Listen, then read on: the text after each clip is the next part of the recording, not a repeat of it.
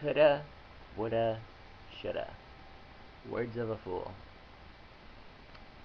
That was told to me at a point in my life when that was something I said a lot.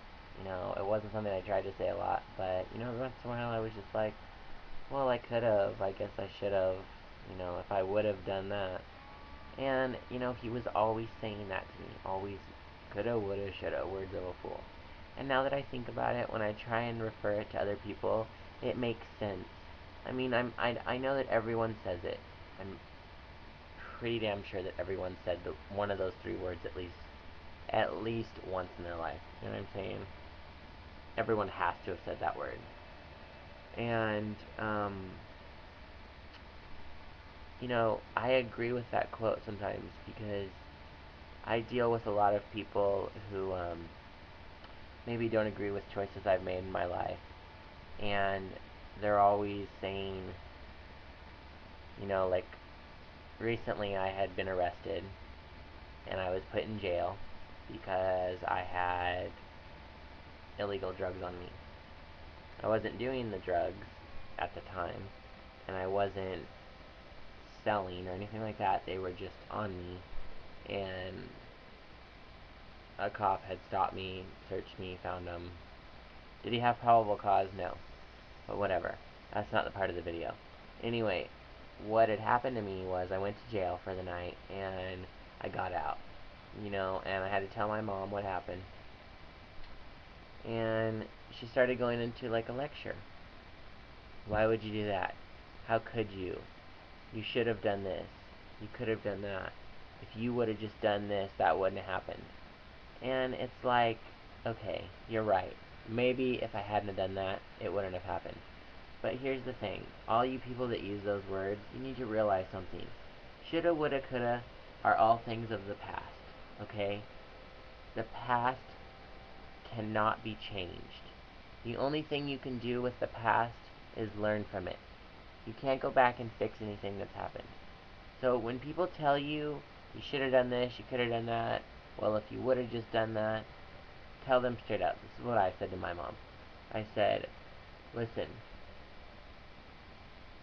it doesn't matter what you say at this point. It doesn't matter what I should have done, or what I could have done, or what I would have done. What matters is this is what I did, this is what happened, and nothing can change that. So all I can do is move on and learn from it. And, you know, the more I sat and analyzed it, it was just true. None of us have time machines. None of us can go back in time and fix something.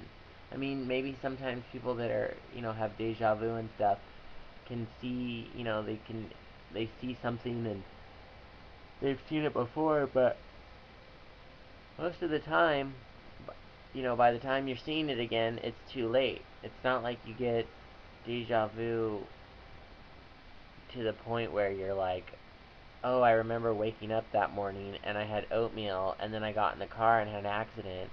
Because a lot of the time, deja vu is not triggered until you experience it.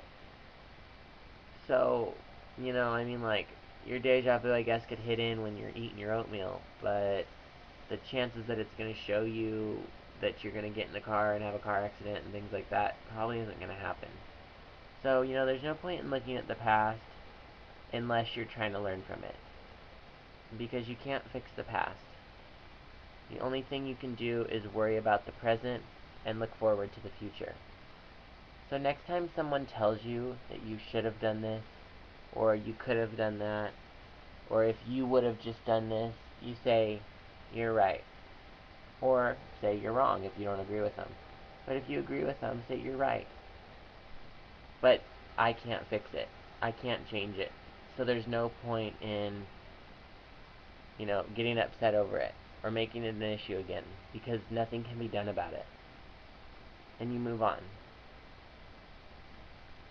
Honestly, I don't know of any scenarios that you can go back in time and fix. You can always apologize to someone if you've hurt them in the past.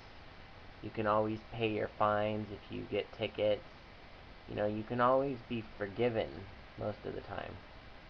but you can never change what was done. Can't take away any kind of hurt or pain or suffering that you caused to anyone or yourself.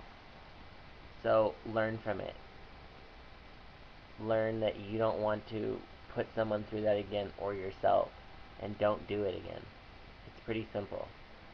You know, I was involved with marijuana, and I enjoyed it a lot at the time, and I still have friends that do it. I have family that does it sometimes, but I don't, you know, I don't hold it against anyone. I'm happily sober, and I've been sober for 13 weeks now. So, anything can be done, and you just have to make the decision that you want to change it and not let it happen again and not let it affect you. And honestly, I'm kind of glad that I got, you know, in trouble, because I was at a point in my life where I probably wouldn't have stopped. I probably would have gone to the next higher drug. Because marijuana is just a gateway drug. It just makes it easier to try other things. So I'm really glad that I got caught. I still have nothing against people that smoke it. I know what it does for people. I enjoyed it at one time, but I just don't believe in putting myself back in that position. It's a bitch on your body. Let me tell you, I've never eaten so much in my life. But after I smoked a fucking blunt, dude, yeah, eat a lot. Anyway, video is totally getting off course, but I'm just saying, if you want to learn from your mistakes and you want to fix them, do it. Try not to do what you did before, because you can't go back and fix the past, but you can change the future.